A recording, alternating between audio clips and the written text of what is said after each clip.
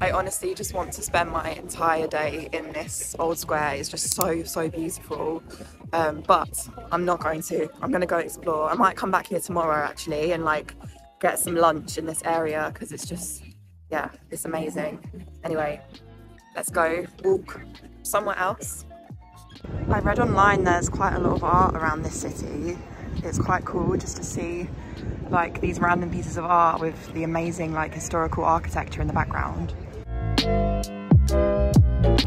This is a music venue by the river. Look how stunning this building is. And we've got statues, and do you know what? I feel like I'm in Alice in Wonderland or something. Just with like the scenery and the weather. And then I'm gonna take you guys, look, it's a castle. Oh my gosh, I actually just feel like I'm not even in real life right now. This is just so cute. You are missing out on Prague if you've not been to Prague. I feel like it's such an overlooked European destination, and I'm not just saying it because my family are from here.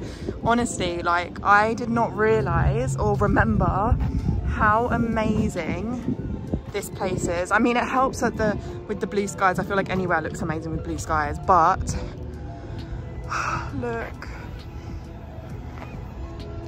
Thing is, nothing will ever look as amazing on camera as it does in real life. But the vibes here are immaculate, just trust me on that.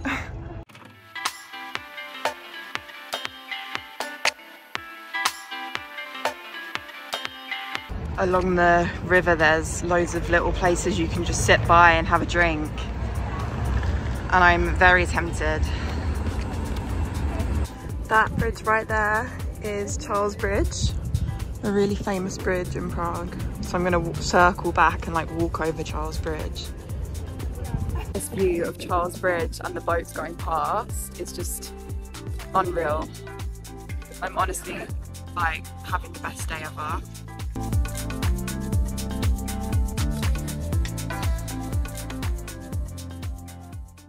Oh my gosh, there's a little event going on down here by the river. What the hell, this looks so cute.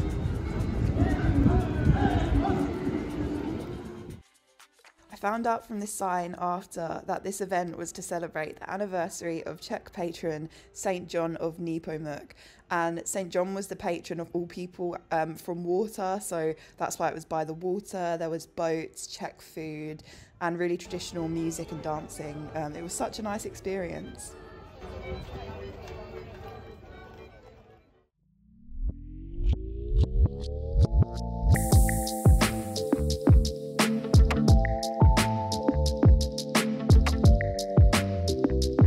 You know, for this half travel, half food channel, I just had to go into that Czech cookie shop. How amazing. I really wanted to buy something, but restraint. I'm doing well, mother. I'm not eating everything. I'm joking, by the way, guys. This is a travel channel.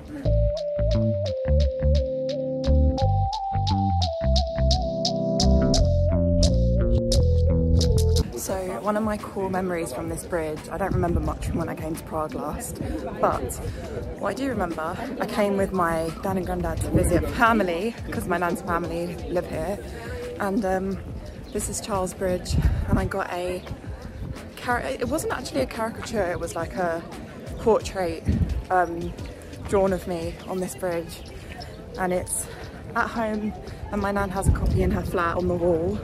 So it's like a special memory that we have here. Yeah, it's really, really beautiful. There's just like statues all across this bridge, and I'm gonna show you.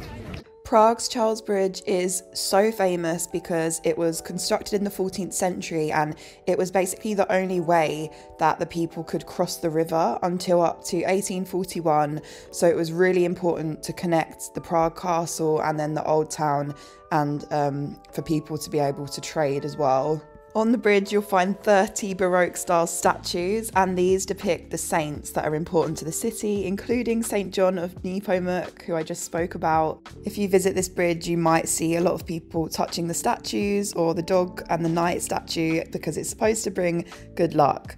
Anyway, this is the other side of Charles Bridge. I thought this church was so stunning. This is the church of Saint Salvator, and in this location you have entered Prague's old town.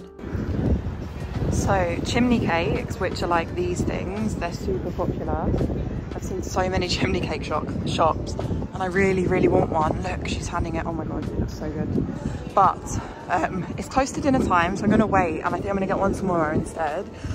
There's a duck boutique. It's just all ducks. Can you see that? It's like flashing because of the camera. That is actually hilarious. I've never seen anything like that in my life. I'm walking, heading back to the old square. This is the old town. It's, as I've said a million times in this video, it's just unreal, beautiful, stunning, amazing. Just any positive word you could think of is this place.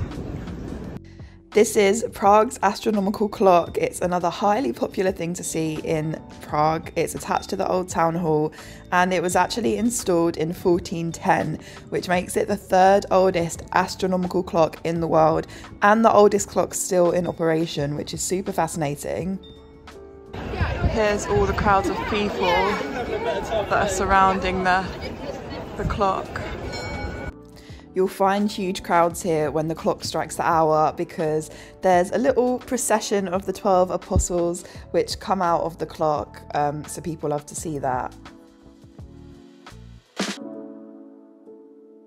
I didn't think I would even be hungry tonight, but a lot of walking builds up an appetite. I want you guys to guess the cuisine that I've chosen for tonight. I'm having a refreshing Coke, it's really nice. It's just so refreshing after all my walking. Wow, that smells absolutely amazing. It's a pasta. That was what I always go for. If you guys have watched my videos, you know by now. And it's got sausage, tomato, veg, fennel. Looks amazing. And I'm like sat on the, let me try and focus, on the street, enjoying the sun. I just had that amazing pasta, it was so tasty. And I'm heading back now to edit this vlog. Yeah, really recommend that place. I'll put the name of it if you're in Prague. Really nice Italian restaurant.